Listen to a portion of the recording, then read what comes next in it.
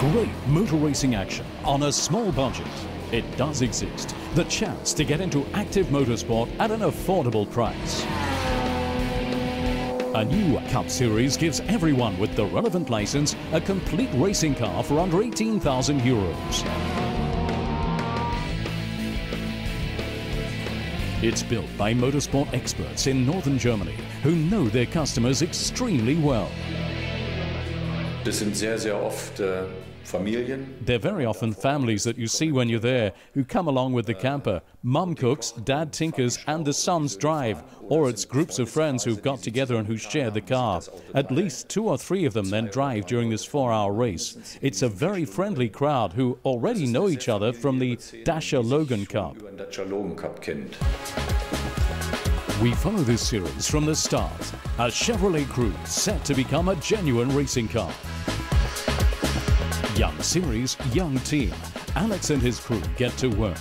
Everything is so wonderfully new and yet can't be used. Weight's got to be saved so the car gets plundered. Even the dashboard panels get completely taken out. But first, it's up with car and a decision amongst the race mechanics. 2 will take care of the interior.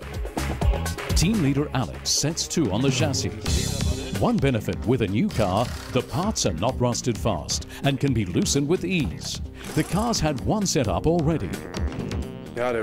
Yes, the major benefit lies simply in the fact that the setup that we've devised simply gets better in this car on the racetrack. It's a lot more taut and the whole setup is tailored much better to the car and of course to the track too.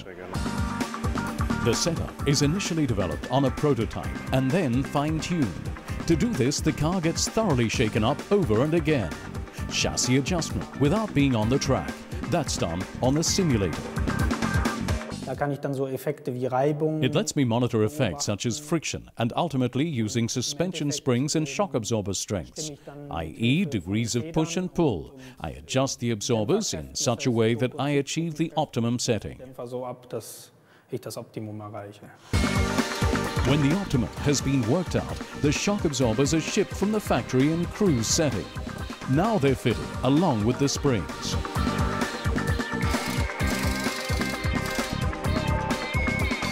Finally, the right torque so that everything stays correctly in place.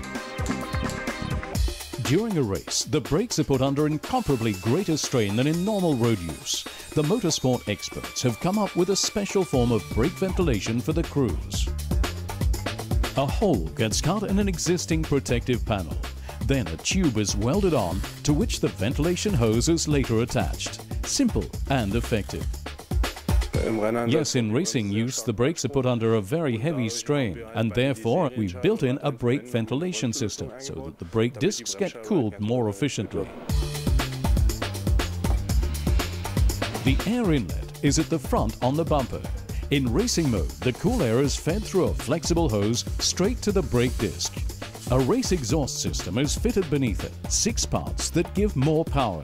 The extra power is largely produced by the fact that there's naturally less exhaust counterpressure, and the engine also pulls as much as possible from the bottom, getting much more torque from below.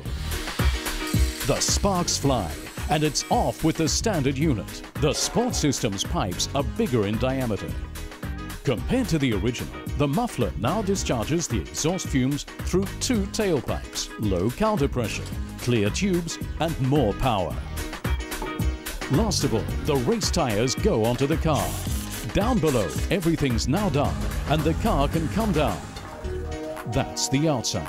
Next time we'll show you what goes into the car so that the racing Cruze can be released into the motorsport arena.